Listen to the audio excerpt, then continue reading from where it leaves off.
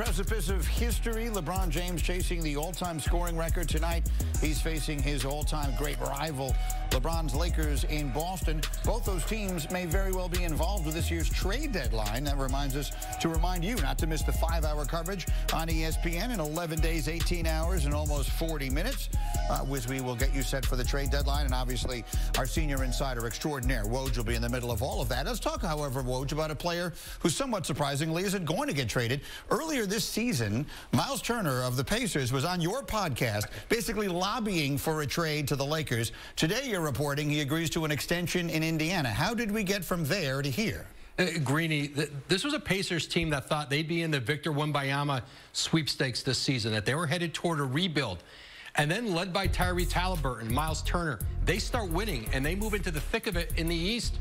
And I think the Pacers and Miles Turner saw an opportunity here to keep growing together. So here in the last few days, the Pacers and Turner's agent, Austin Brown, they do a 2-year, $60 million extension that includes a renegotiation, a record $17 million renegotiation on this year's salary added on because they had the cap space in Indiana. And now this is a team that can still go out. You know, Buddy Hield's a player that I think has some value around the league. They have draft picks to go out and add more to this team. And when Halliburton gets back, this is a dangerous team in the East.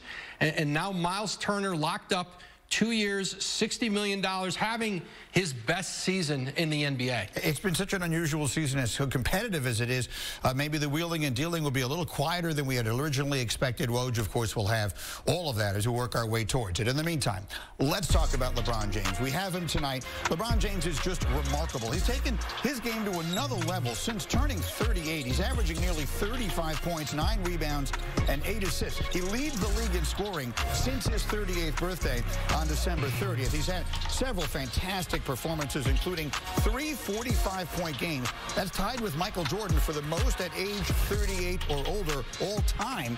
And now, as you probably well know, he's chasing Kareem and he's closing in. He's 158 points away from passing him and becoming the all-time leading scorer in NBA history. As of this moment, he's projected to pass Kareem on February 7th in a game against the Thunder, and we, of course, will be keeping a close eye on that.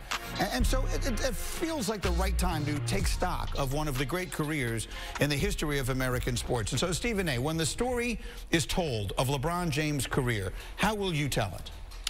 Well, the first thing I want to say is that since he turned, since his birthday, December 30th, he's led the league in scoring. Right. He's phenomenal. And what jumps out of my mind is that so many people talk about how great he is as a talent. What I want to applaud LeBron James for is for never cheating us as basketball fans. He's been the marquee since he came into the league. His game has gotten better and better and better throughout the years. When modifications were needed and alterations were needed, he made them. And at the end of the day, his conditioning stands out in my mind. To constantly think about this one thing, as simple as this sound, guys.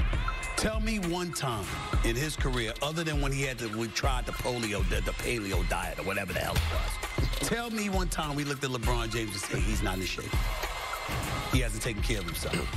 That, to me, he is a guy that has worked to maximize his potential and never cheat the audience and the fans. And I think that when all is said and done, when we look at his numbers, the one thing that we may not credit him enough for is the commitment to greatness that he put in order to be great. What do you think, Perk? What I think, what I know, the GOAT, right? The GOAT, the greatest player of all time. I've been saying it for the last 2 years, and I'm doubling down right now. See, when you talk about LeBron James, what Stephen A. just alluded to is longevity, right? We're talking about 20-plus years of being not only in the conversation of the best player in the league every single year, but actually being the best player in the league every single year. And then you go down to take the word pressure for a second. Pressure. See, I had the opportunity to grow up with LeBron James because We came out of high school together, Mickey D's class, drafted together, played together on the AAU circuit, played against each other on the AAU circuit. So I was there throughout his entire journey. And it's not an athlete in history, not in the NBA, but in the history of sports that has ever had the pressure like LeBron James and has exceeded expectations, right? Being labeled the chosen one at the age of 16, being called King James at the age of 16. He was set up to fail. And here we are today. I done started my new career. We the same age, and he is still going to this day strong. The GOAT. For me, LeBron, I don't consider him the GOAT. Neither do I. But I feel sorry for y'all lost. I consider him the MVP, the most valuable person to ever play in the league. Just think about this. You guys know this. As public figures, the toughest thing to do is for public consumption. I see him be a husband. I see him be a father.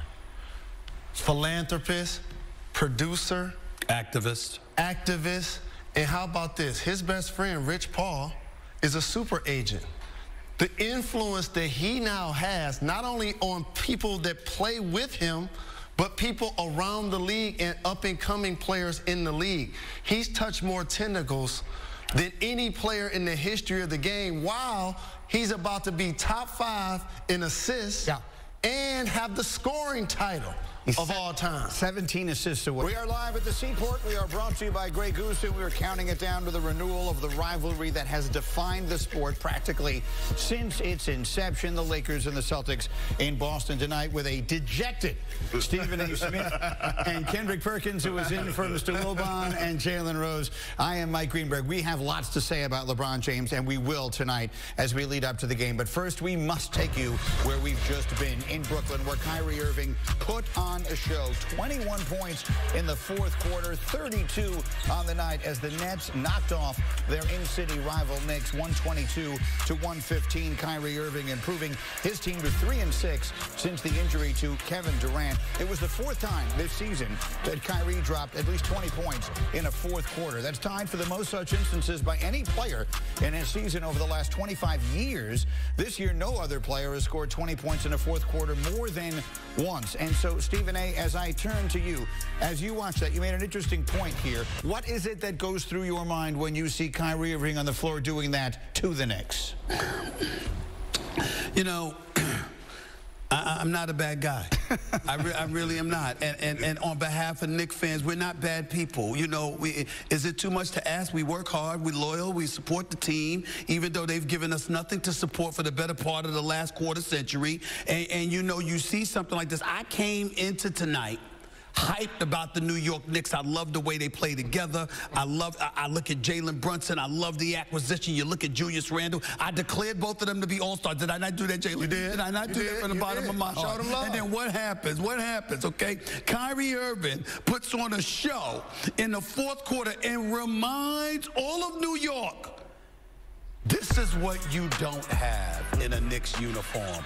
You don't have a superstar that you can give the ball to when all else fails and says, take us there, which is exactly what Kyrie. Now, Julius Randle, R.J. Barrett, and Jalen Brunson combined for 69 points. And I would give away those 69 points for the 32 that Kyrie put, because when he put it in, it was when it counted. And you had him. You had somebody like that. Not to compare Donovan Mitchell to Kyrie Irving, but damn it, Donovan Mitchell's a star. You just have to give up the picks. And what you said was, culture, like we should trust you and we should wait for Lord knows how long until you produce something that lets us know we can have hope beyond the first round. And once again, it did not happen. We got to look at this team. The New York Knicks told us tonight, you're going to make the playoffs, congratulations, but you're going home in the first round. That's all they told us tonight, because they don't have what Brooklyn has. And Brooklyn's own Jay-Z told you, they're all right, but they're not real. That's really what it is for the Knicks. And you're right, they do have some great pieces. Jalen Brunson, Julius Randle, R.J. Barrett, but they don't have a superstar. They don't have a perennial all-star. And you're right, Kyrie Irving in the fourth quarter with his 20-plus points. And by the way, the other thing, a dazzling brand of basketball. Yes. That's the other thing that the Garden would adore. You see how he hopping and skipping on y'all squad, Stephen A? You know, Big Perk, you won a championship with the Celtics, playing with players like he's talking about, Kevin Garnett and Ray Allen and Paul Pierce. You were there with KD and the guys in Oklahoma City, James Harden and Russell early on. It comes a point in a game where everything else you're trying to do is what it is. But just give one guy